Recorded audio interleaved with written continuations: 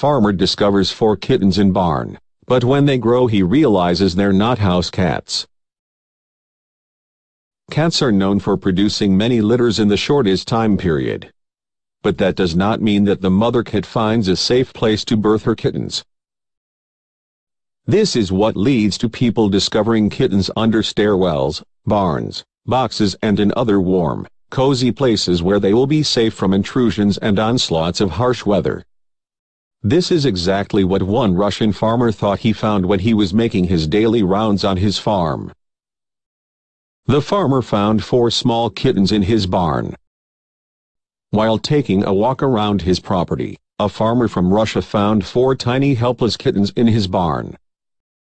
At first, he assumed that they were ordinary house cats. However, on taking a closer look, he noticed that they looked a little different, and that they had an unusual pattern of speckles on them.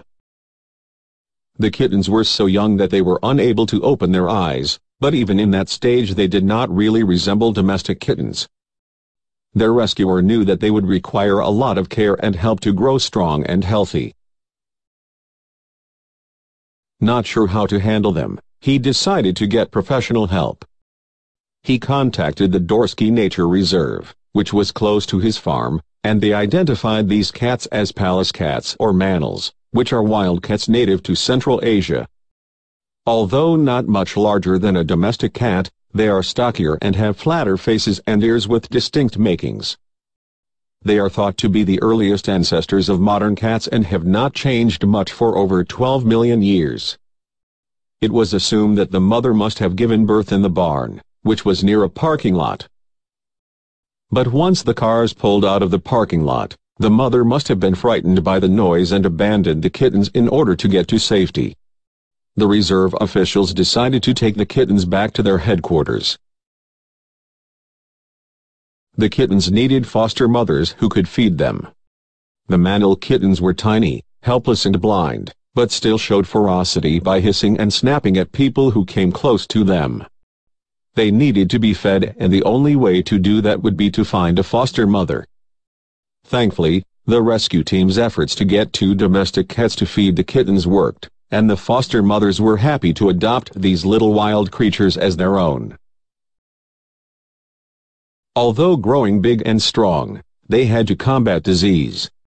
When they were a month old, the kittens started showing signs of toxoplasmosis. Since they were already feeding on meat, they were isolated and given special care by a human foster mother. During this time, they started showing more and more feral characters, as no humans other than their caretaker could approach them without suffering their wrath. 2 kittens succumbed to the disease, but the other 2 recovered.